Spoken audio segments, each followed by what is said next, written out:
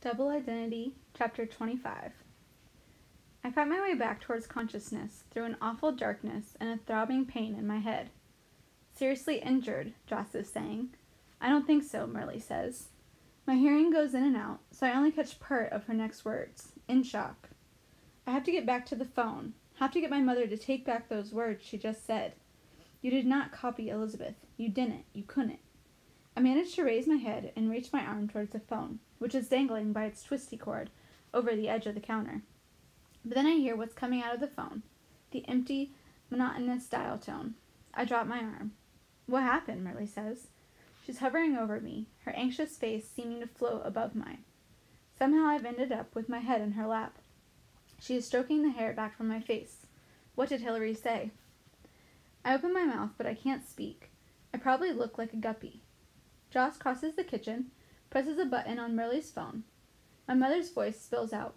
Your father says it can get you back. Oh, Elizabeth, we'll make a copy of you. A clone. It's not possible, I say, finding my voice at last. But Joss and Merle are both looking down at me now, and their faces say everything. Bethany looks exactly like Elizabeth, even down to the lopsided freckles on her cheeks. Bethany likes the same foods Elizabeth liked.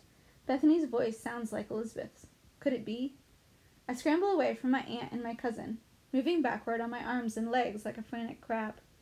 I crash into a cabinet. I'm not that much like her. She was a gymnast, I yell. But I can hear my old gym teacher's voice echoing my head. You have a lot of natural ability. I sag against the cabinet doors. Is it possible? I whimper. Merle and I both look at Joss, the biology major. They cloned the first sheep in Scotland when I was still in college, she says slowly. This wacko religious sect, the Relans, came and have produced a human clone years ago. Everyone assumed that it was a hoax, but maybe. Walter went to medical research after the accident, Merle says. Joss frowns. Oh, Mom, human cloning would have been such a long shot 13 years ago. It'd be a long shot now, because there have been so many laws passed against it. There's no support for it. For Uncle Walter to have cloned Elizabeth, it would have taken years of research, meticulous attention to the DNA, millions of dollars. She stops, and I can tell that she's thinking of those crisp $100 bills my father sent us. I'm not a clone, I scream. I'm a real person, not just some successor of Elizabeth. I'm Bethany Cole. Then I remember that Cole might very well be an alias. How real can I be if I'm not even sure of my last name? She was lying, I scream, more frantically now. My mother's delusional. Joss and Merle stare at me, and I can tell from their faces that one of my favorite words, delusional, has been one of Elizabeth's favorites too. I leap up and flee the kitchen, as if I can run away from everything Elizabeth was, as if I can run away from myself. Chapter 26. I fling myself out of the front door of Merle's house, across the porch, down the stairs, out the gate. I'm running blindly, stumbling over my feet, falling, scrambling back up. I'm not watching where I'm going. I find myself in the middle of the street, but it doesn't matter. The only car lights are a block away. I dash back onto the sidewalk, force myself to pay enough attention to stay on concrete, not asphalt. My body takes over, working into a rhythm as natural as swimming. Running is not my sport, but I can do it without thinking. My feet pushing against the pavement, my arms pumping hard. I like to run and paint and read and watch TV and go to movies, Elizabeth had said on the videotape. Running was something else that belonged to her then. Half panting, half crying, I slow to a fast walk. But walking is a mistake, because it makes it easier to think. Where am I going? I'm in a strange town and it's dark and I'm lost now. Even if I wanted to, I couldn't find my way back to Merle's. And I don't want to go back to Merle's. I want to go back to Greenleaf, Pennsylvania. Back to my old life. Back to 6 months ago, when Mom didn't cry, mostly, and Dad acted normal, mostly. And I didn't know anything about Elizabeth. It's not possible. I look around, searching for some recognizable house or street sign. But the houses are dark, the street signs covered in shadow. I can't even see the moon or stars. Just dark clouds pressing low, crowding down against the treetops. I have never before been outside by myself after dark. Certainly not lost in a strange place like this. Not when I'm already bewildered and distraught. I have no hope of navigating my own way to safety. I hear footsteps behind me. It makes me think of all the things my parents have always feared for me. Young girls kidnapped from a dark street. Young girls killed or left for dead. I take off running again, speeding through the darkness. My leg muscles cramp and burn. My breathing comes out ragged. I can't run forever. Eventually I'll have to stop. Eventually I'll be caught. Someone is shouting behind me. Wait. I trip and sprawl across the ground, a searing pain in my leg. Bethany? It's Joss. She's running toward me, breathing hard. Are you okay? She pants. I stop struggling to scramble back up. It feels good to give up, to lie still. Joss collapsed on the ground beside me. I was lost, I blubber. I didn't know where I was. Town Square now, Joss says, still trying to catch her breath. We were about 10 blocks away when you started that sprint. Man, I'm feeling old. I roll over and sit up. We're on the courthouse lawn. I just barely missed falling into the terrariums that Merle was so proud of planning. What I tripped on, I realized, was one of the steps leading to the memorial of Thomas Looker. I thought I heard someone, I say, chasing me. It was probably just me, Joss says. I didn't want you wandering around in the dark all by yourself. Her face glows with concern, and in spite of myself, I'm glad that she followed me. But I keep replaying those footsteps in my mind, and they sound too heavy, too big, too ominous to belong to Joss. Anyhow, you're safe now, Joss says. She reaches over and brushes the hair out of my face. She peers at me, her eyes brimming with sympathy. What is it that sympathy? But it's that sympathy really for me. Or do you see when you look at me, I want to ask her, me, Bethany, or Elizabeth, magically brought back from the grave? I remember that Joss said by accident, only the night before, Oh, Elizabeth, it's so nice having you back. Is that how my parents felt every time they smiled at me, every time they kissed my forehead, every time they hugged me? Did they ever love me just as me? I look around at the town square shops, dark and quiet and dead again. This time I don't think of hibernation. I think the villagers are in sleeping beauty, who went to sleep for 100 years while their princess slumbered. My brain shies away from the scientific implications of what my mother said. All that talk of cells and clones and DNA. But I can see my parents believing in something like the fairy tale ending. Their beloved daughter magically revived. Their other beloved daughter. It can't be true, can it? I asked Joss. What my mother said? Tell me she was lying. Tell me. Tell me. I'm begging now, as if Joss has the power to change lies into truth, truth into lies. But Joss is shaking her head. I can't tell you that, she says. I don't know if it's true or not. All right, I say. You don't know answers, just questions. I choke out a bitter laugh. Hey, guess what? I bet this is one question you didn't ask when you were 13. Bethany, Joss begins, but I can't listen to her right now. In the dim light, I look down at the palms of my hands, raw and red and scraped from my fall in the concrete. My hands, I say, but are they mine? Or are they Elizabeth's, revived, recycled, restored? Can I not even claim my own body as mine? This is ironic. I'm terrible at sharing. Everyone knows that. And now I'm expected to share not just my parents, but my very self with some dead girl. I remember when I was 5, and Gretchen Dunlap from across the street just wanted to touch my Cabbage Patch doll. My Cabbage Patch doll, I think. Oh no. Revelation is breaking over me, and it's horrifying. I clutch Joss's arm and cut off whatever she was starting to say. They gave me Elizabeth toys, I say weakly. I just realized this. My Cabbage Patch dolls, My Little Pony videos, my original, unenhanced Uno game that hadn't been antiques, lovingly reclaimed from a past just for me. They'd been Elizabeth's. Yesterday I'd creep myself out thinking about Elizabeth's possessions locked up in my basement or in my attic, just a floor away from me. But they hadn't been boxed up and stored away. They'd been in my hands. I'd cradled her dolls in my arms when I was little. I'd snuggled up in bed with her stuffed animals practically every single night of my life. Lots of kids get hand-me-downs, Joss says mildly, trying to sound casual. I had a friend in college who was the youngest of 9. She didn't own anything that hadn't belonged to one of her other siblings first. But your friend knew that, I say. She knew what she was getting. She knew she wasn't the original owner. That word original hangs in the air. I have to make myself talk past it. I didn't know anything about Elizabeth, I say. I think about the elaborate way Mom and Dad presented me with my collection of antique toys. The first Cabbage Patch doll arriving on my 5th birthday. The Ono game that same Christmas. I think about Mom saying they wanted an exact copy of Elizabeth.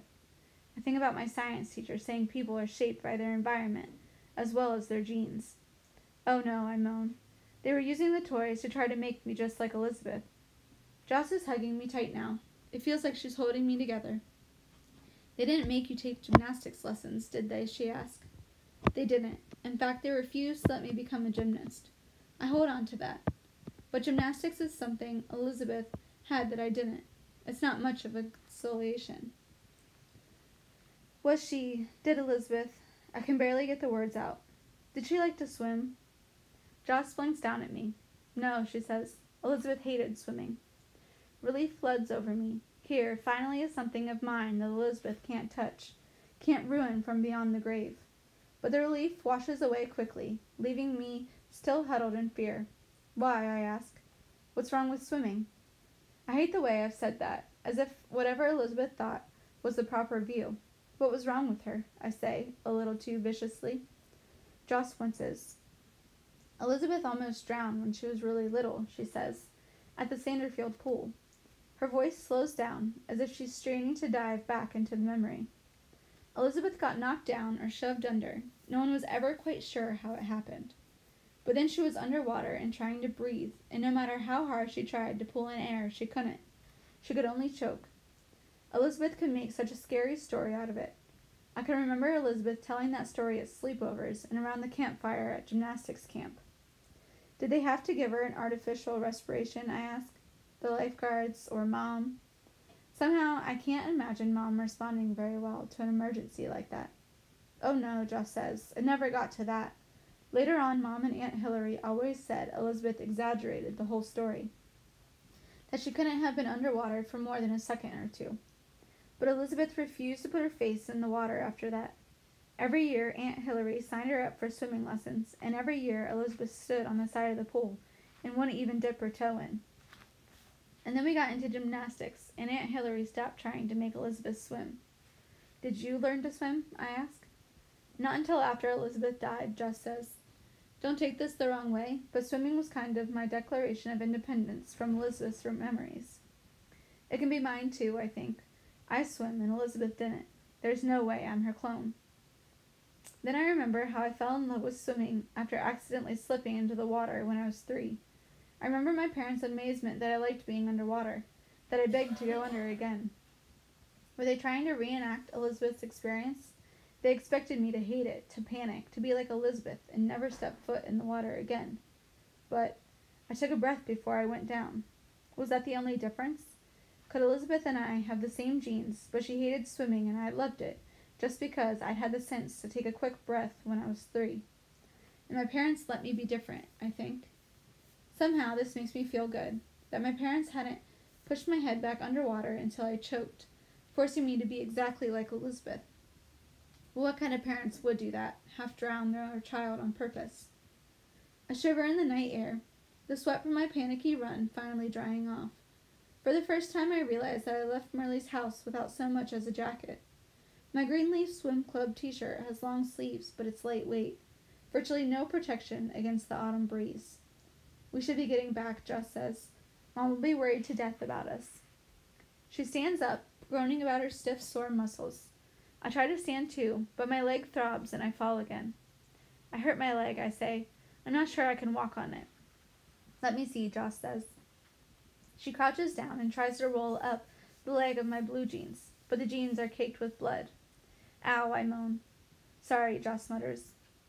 I turn my head and see a black car turn the corner and drive slowly, no crawl, down the street between us and the row of dark shops. It's the first traffic I've seen in this silent, dead town square the whole time Joss and I have been sitting here. I'm puzzled. Did I hear the car coming from far off in the distance, or was it sitting over on the other side of the courthouse the whole time? Did it just now start up and start rolling towards us? I can't be sure. The car pulls to a stop in front of us, angled across 4 empty parking spaces. A passenger side window slowly slides down. Is everything all right, Joss? A man's voice calls out from deep inside the car. Anything I can do to help?" Joss turns around and squints towards the car. The man's face is totally in shadows. "I'm sorry. Do I know you?" she asks. "It's been a long time since I've lived in Sanderfield, and—" "No reason you should remember me," the man says. But he doesn't tell her his name. He doesn't lean forward into the light. "Need a ride? It looks like Bethany banged her leg up pretty badly." At least this guy didn't mistake me for Elizabeth, I think, feeling so relieved that I forget about the pain in my leg for a moment. But then I wonder, how does he know my name? Joss says. She's looking back and forth between me and the man in the car. I can tell she's debating whether it's safe to go with him, whether she can get me back to Murley's house without him. Another car turns the corner much more quickly than the first. It toots a short of a siren horn, then pulls in the proper angle in front of the other car. This one's a police car. "Looks like help has arrived and you don't need me," the man says. "Bye." He rolls up the window, puts the car in reverse, and maneuvers out past the police car. He waves as he drives off. "How did you know my name?" I want to scream after him. "Why did you drive off so quickly? Were you scared of the police? How did you know my name?" Joss has turned her attention to the officer climbing out of the police car. "Bridgie," she calls out delightedly. "That's Officer Ryan Bridgman to you," the cop says. "Oh, come on," Joss says. "I'm the one who caught you stealing cookies in kindergarten.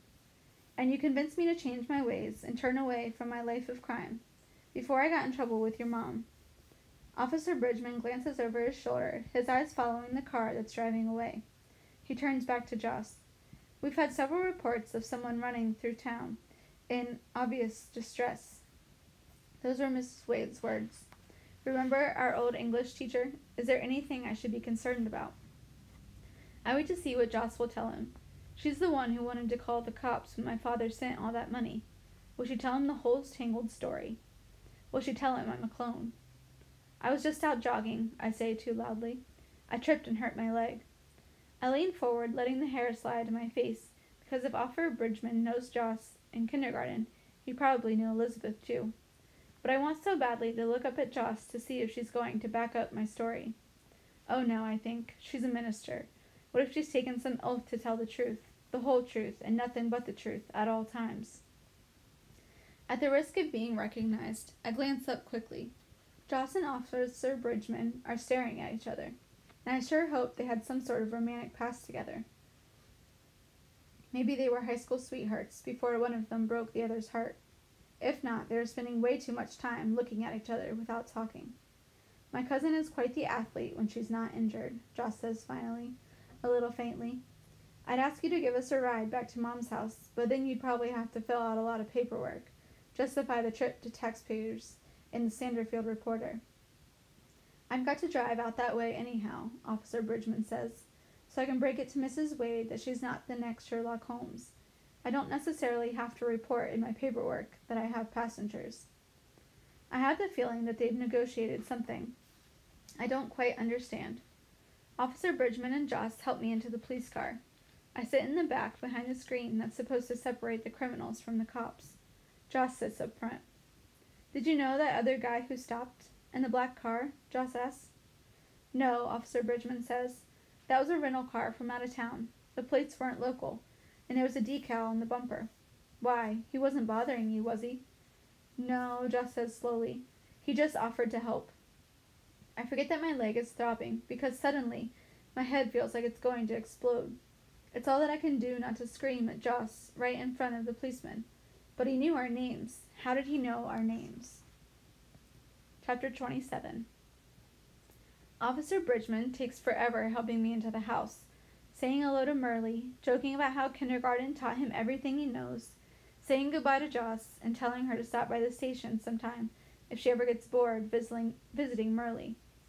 The minute he finally leaves and Murley shuts the door behind him, I burst out. How did he know our names? "Little Rai," Murley says, looking confused. "Why, we've known the Bridgman family since—" "Not Bridgie," Joss says. "This other guy he drove up when we were sitting on the courthouse lawn." Murley's eyes look troubled as she bustles around getting antiseptic and gauze and bandage tape for my leg. But her voice is calm as she tells Joss, "Oh, you remember what it's like living in Sanderfield. Everybody knows everybody else's business. How old was this guy?" It was probably somebody who knew your father, or even your grandfather, a billion years ago. Bridgie said he had an out-of-town rental car, and the guy didn't just know me, he knew Bethany, Joss says. Mom, how many people even know that Bethany's here? Everyone at school, because I had to explain why I took the day off Friday. Mrs. Sells next door, because she saw Walter's car pull up on Thursday night. And of course, Ron Boulderfier's mom, and Tammy Stilgo saw her at the Y, Merle says distractedly.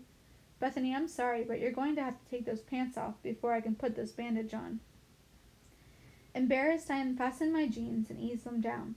My t-shirt is long enough that it covers me practically down to my knees. I've stood in front of total strangers in less clothes than this at swim meets. But I'm skittish after the conversation with my mom, the strange encounter in the town square. I'm half afraid Merle and Joss will look at my knees and say, "Here's our proof. Elizabeth's kneecaps look just like yours." But Merle's preoccupied with dabbing antiseptic onto the gash above my ankle, and Joss is still interrogating her mother. How many of those people remember Bethany's name? Joss asks. How many would tell it to some strange guy from out of town, who just happened to be in the town square, an otherwise deserted town square, I might add, at 10 o'clock on a Monday night, when Bethany and I need help? Merle eases a gauze strip over my wound. Joss, I think you might be blowing this out of proportion, she says quietly, cutting her eyes from Joss and me and back. Walter never told me to keep Bethany's presence here secret. I'm sure Joss can read Merle's expression as well as I can. It says, calm down. Don't upset Bethany. We can talk about all of this later. I suddenly realize I've spent my whole life watching that same look pass between my parents. Joss isn't blowing anything out of proportion, I say. I swallow hard. I feel so naked and exposed in my underwear and t-shirt, in my body that I might be an exact copy of Elizabeth's. But I'm not going to be left out of this conversation. Were you able to trace my mother's call? Merle shakes her head. It turns out if the phone company traces the call, they send that information to the police. So I didn't do that. She won't meet my eyes. She's focused on pressing the bandage tape firmly across the gauze over my wound. Then she's done, and she has to look up. The lady at the phone company said I couldn't do dial back for a one-time fee without anyone else knowing about it. I tried that, but it just rang and rang and rang. And then the lady took pity on me and told me your mom must have used one of those gas station cell phones. Is Merle's news supposed to make me feel better? I remember a school assembly we had last year when some police officer came and talked about personal safety. He said there'd been a big campaign by some charity to put cell phones in ladies' restrooms and all sorts of public places, like gas stations and malls. Runaways, abused women, kidnapped victims. Anyone can use those phones, the police officer said, and no one can tell where you're calling from. Well, duh, if you're being kidnapped, wouldn't you want someone to know where you were? One of the kids in my class yelled up to the stage. I mean, no one outside of the law enforcement, the policeman said, like we'd all been stupid not to figure that out. Last year, I hadn't thought those phones would ever have anything to do with me. I wonder suddenly if my mother could be considered a runaway, an abused woman, or a kidnapped victim, or maybe all three. If we go to the police, I say slowly. Not yet, Merle says, avoiding my eyes again. Let's sleep on it, all of us. Joss, I hope you weren't still thinking you'd drive back to St. Louis tonight. Is there any way you could wait until morning? I'm not going back to St. Louis, Joss says. I'll call the church tomorrow and tell them I need to take some time off. I'm staying right here. She stares down fiercely at Merle and me. Her dark hair flared out from her face like a helmet, the torn knee in her blue jeans hanging down like a badge of honor. I'm so glad that she's not leaving, but her announcement scares me too. If she is staying, that means she believes that there's something to be afraid of. I feel like we are battling down the hatches, lifting the drawbridge, locking the shutters, preparing for some huge storm or battle or revelation. But I don't know what's coming. How can I understand what lies ahead of us when I don't even know who I am?